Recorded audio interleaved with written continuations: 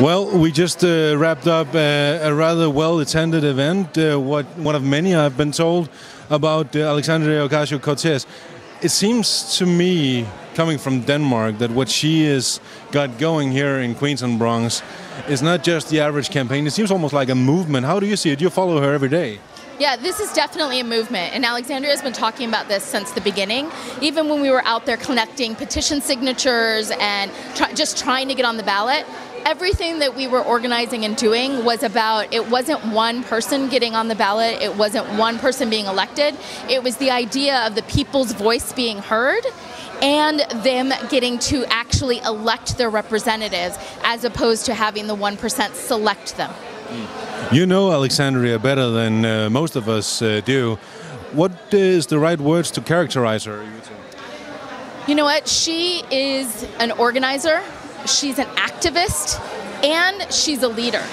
Like, this is one of the things that, look, I'm older than her. I'm significantly older than her. And I will tell you that I learn from her every single day, and that she is somebody who has had an incredible amount of courage to stand up in a district when if you went and you talked to anybody in this district before and they're like, oh my God, you're going to run against the chair of the Queen's Democratic Party, the fourth most powerful Democrat in the US, the money guy?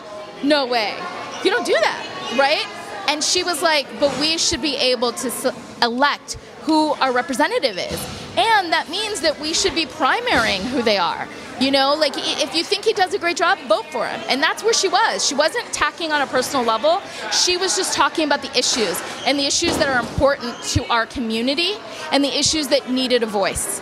And she is incredible at being that voice. I know that she really thinks about what she's putting out there and what she's presenting for people and leading them to. She's a remarkable, remarkable woman who I look at every single day and go, I don't know how she's doing this, but I'm glad she is. And I do whatever I can to support those efforts.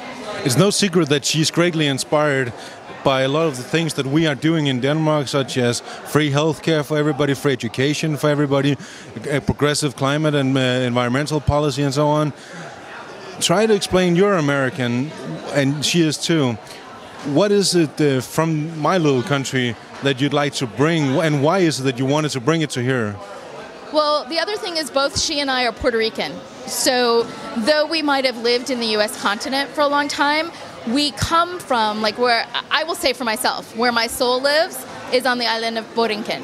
And it is an island that definitely feels the impact of climate change, that has felt the impact, significant impact of us moving away from actually collectively supporting and helping each other. And I think that that was definitely a banner for us in terms of just having that sense and seeing it. And so when on this I cannot speak about for Alexandria directly, but for myself, I was an army brat, and so I lived in Germany, I lived in Japan, I did a year of school in Switzerland, and I just got to see a bit more of how the world functioned. I have a really good friend who, in college, she was a Republican and was not necessarily for these things, and then she lived in Spain for 2.5 years, and she came back an ardent universal health care is where we need to start. And there's so much more that we need to be doing. So I think it's just a factor of looking at our own world and seeing maybe it's not working, and then looking out and looking at other places to go, okay, where do you have the best scores on people feeling comfortable or leading lives that at least are with dignity? And looking at what are the things that bring that to those places, and how can we advocate for that here? Most likely she is elected here in November for the House of Representatives, and will thereby be the youngest congresswoman ever in U.S. history. That, of course, itself is a remarkable change. But you know her. What kind of change, besides from that, is she going to bring to Washington? I think one of the things that and I don't know if this is a change, because I honestly, maybe I don't know well enough how Washington functions on this level. But one of the things that I can definitely comment about Alexandria is she looks for how do you bring people together? How do you get folks to work together on a solution?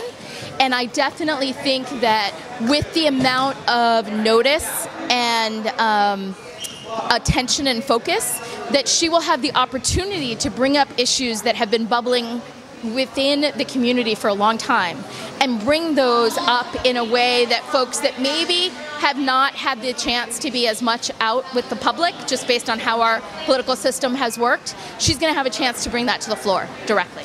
Well, thank you for taking the time. Thank you. Thank you, Anna. Thank you.